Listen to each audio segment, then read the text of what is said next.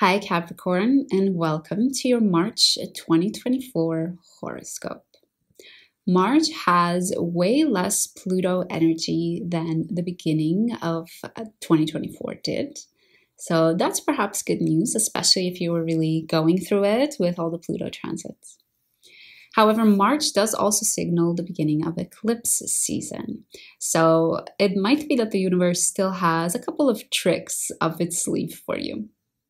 Let's go ahead and get into what you can expect day by day. On March 3rd, Venus in your second house is squaring Uranus in your fifth house. You might have been focusing a lot of your time and energy on building your self-confidence, and a lot of that might have been through focusing on having secure financial situation for yourself. Perhaps you've been working quite a lot so you can bring in a lot of money and help build a feeling of security for yourself. But this might be making it really difficult for you to also have fun, to also spend time doing things that bring you joy, to spend time on your hobbies, for example. On March 5th, Mars in your second house is sextiling and trining the North and the South node in your 10th and 4th house. Especially as you've been building more courage and confidence in yourself, especially as you've been doing the hard thing, earning more money, and building up yourself in this way.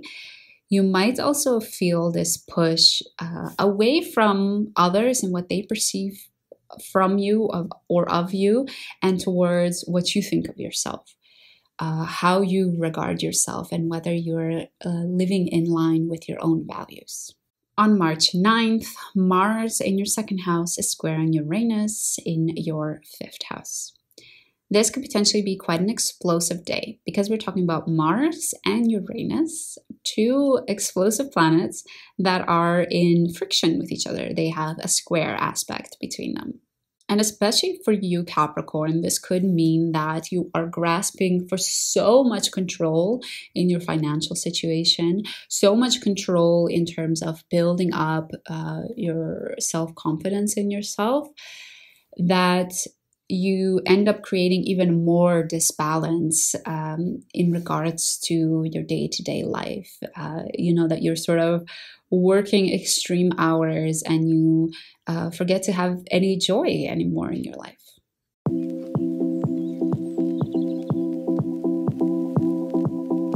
On March 10th, we have a new moon in Pisces in your third house. A new moon is a new beginning, and this time the new moon is conjunct Saturn, which brings a very serious note to it.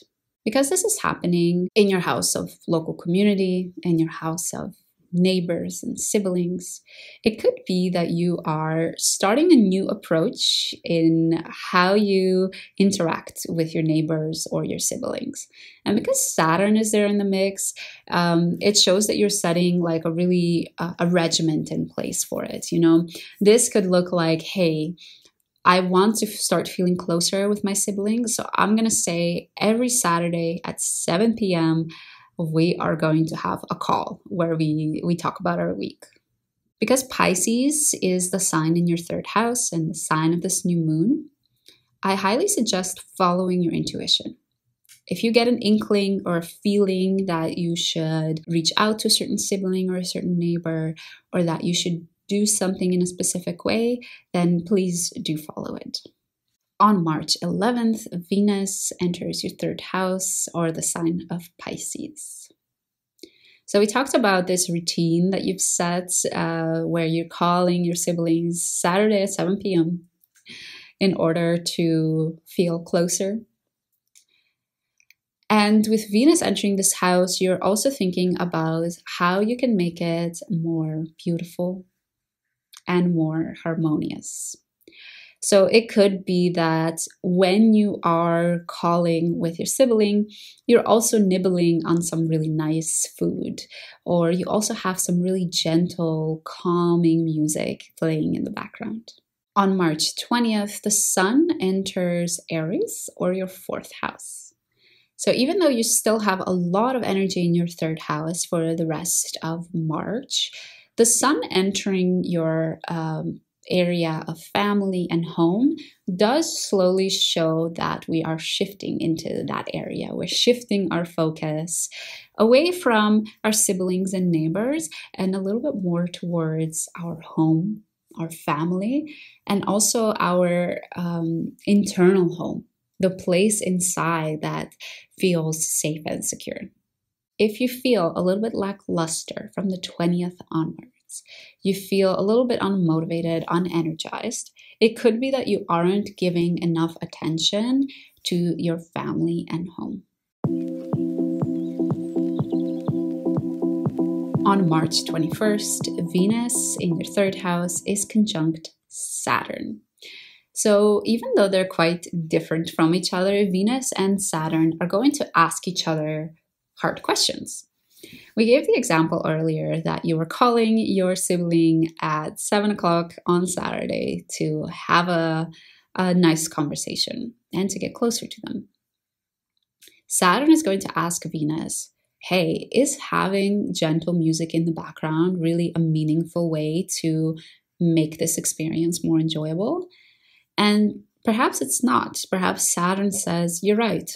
You know, how I'm going to make this experience more beautiful is by telling my sibling with my words how much I appreciate them and giving them some words of encouragement.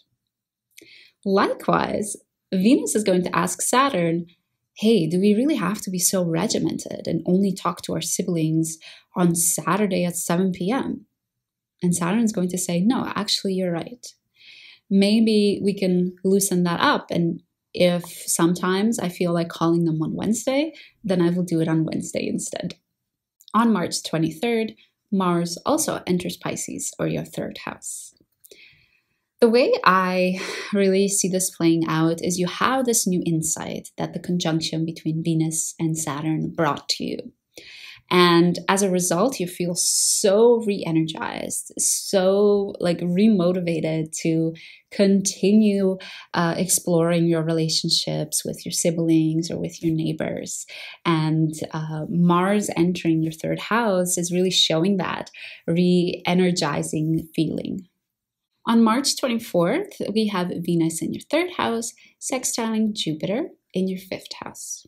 All of the beautiful effort you've been putting in your relationship with your neighbors or your siblings is all of a sudden helping you get back in touch with all of the things that bring you joy in your life, all of the hobbies that you might have. You just might feel more excited, and it might feel more intuitive to start bringing those types of activities back into your life again. On March 25th, there's a full moon in Libra in your 10th house.